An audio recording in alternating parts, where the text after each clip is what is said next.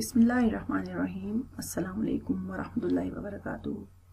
Students, today we are going to start the second chapter, that is cell division, and here we will discuss the types of cell division, that is about mitosis and meiosis.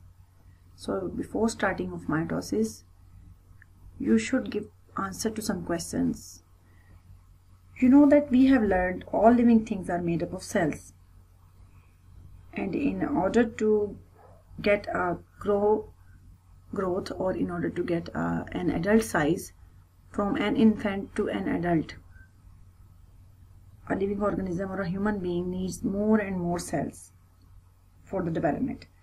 So the question arises that from where these two new cells a human being or a living organism get, from where the new cells are being formed and the process of growth is being continued. Answer to these questions is that new cells are produced by the division of pre-existing cells, and the division which happens in a human being or the living organism, that division is called cell division. So cell division is a process by which a parent cell divides into two daughter cells, and the daughter cells which are produced, they will be of the same number of chromosomes, they will be of the same nature as the parent cell are. So here we are going to give a short description about that mitosis. That what is mitosis? Mitosis, you can say that it is a cell cycle or a division in which newly formed DNA is separated and two new cells are formed with the same number and same kind of chromosome. In other words, you can say it is a process in which parent cell divides into two daughter cells with the same number of chromosomes as in the parent cell. So what are the function of mitosis? Why Allah Ta'ala has made this process in the human being or in the other living organism like plants? Actually, mitosis helps in the development of an organism from an infant till the adult size or till the mature age. The process of development and the growth is carried out by the mitosis. Similarly, if the person gets an injury on his hand or a skin cells are being ruptured or damaged, so the new cells which are formed, the new healthy skin cells which are being formed and the damaged cells are replaced, the process which are involved, is called mitosis. In other words, we can say that mitosis is directly responsible for the development or for the regeneration of the new cells, for the regeneration of some body parts as well.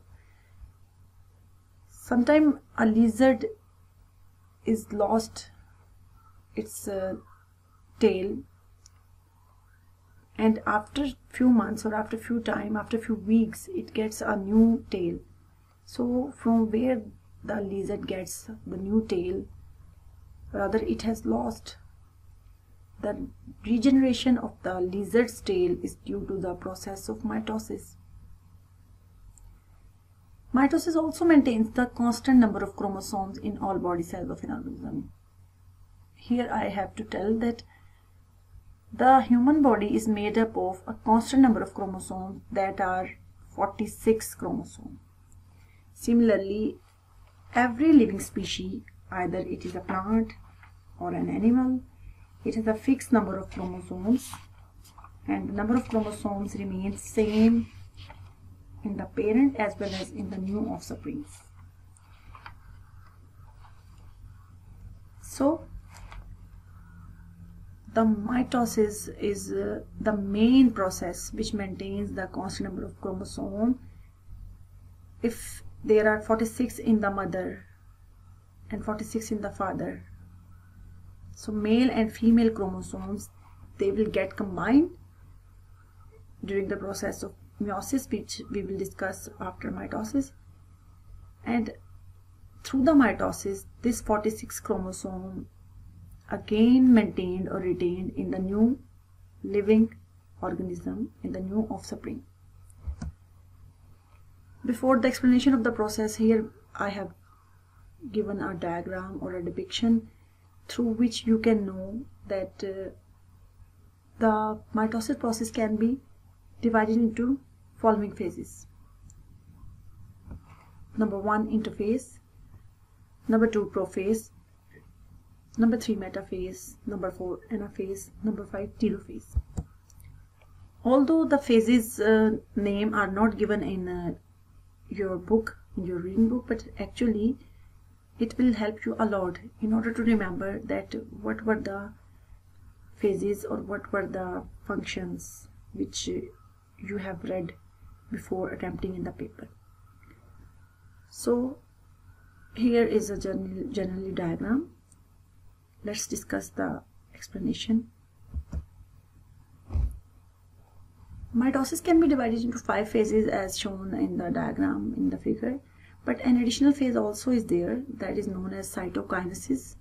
Cytokinesis, actually it is a division of the cytoplasm that occurs after the 4th division of the mitosis, at the end of the mitosis. So let's discuss interphase. Interphase is a stage in which genetic material of a cell increases. That starts when a cell enters into the mitosis. We can say that interphase is just like that phase, that you can consider this phase as a preparation before an event. Let's take an example. In order to attend a function, you know that you have to do some preparation. You have to make some preparation.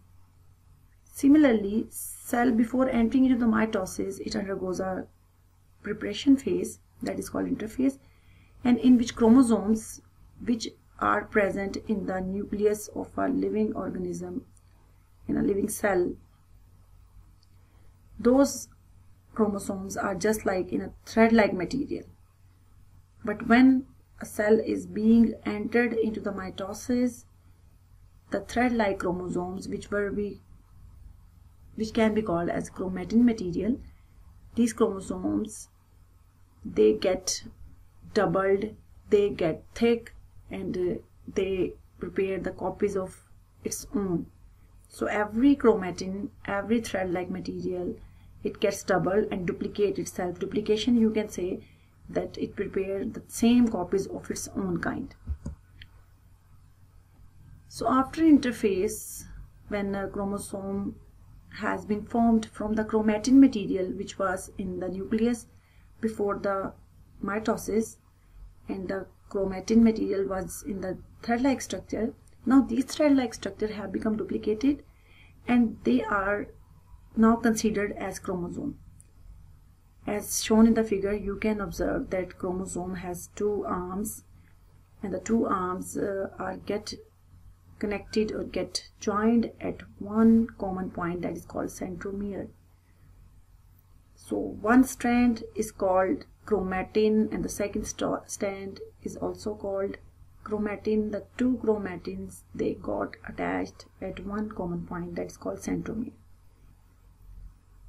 When chromatin material duplicated and chromosomes have been formed, during this phase, during this phenomena, nuclear envelope or nuclear membrane also breaks down, and centrioles which Allah Ta'ala has made in a human being cell or in a living cell, those are just meant to be for the purpose of spindle formation. And 2 centrioles are present in the human cell, in every human cell. What are spindles?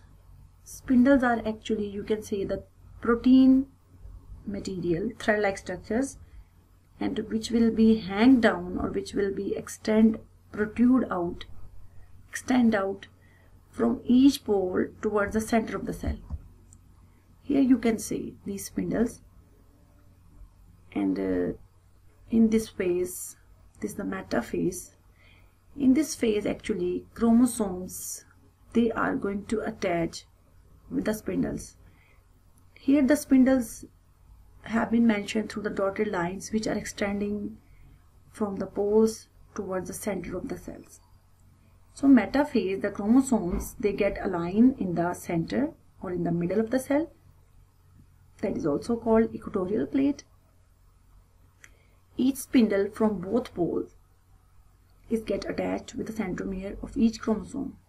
The spindles are made up of proteins, and these spindles have been protruded out or have been initiated by the centrioles or centrosomes. After that phase, now there is an anaphase. Anaphase, you can say that in this phase, every chromosome which was previously attached with each spindle, and the point of attachment was centromere.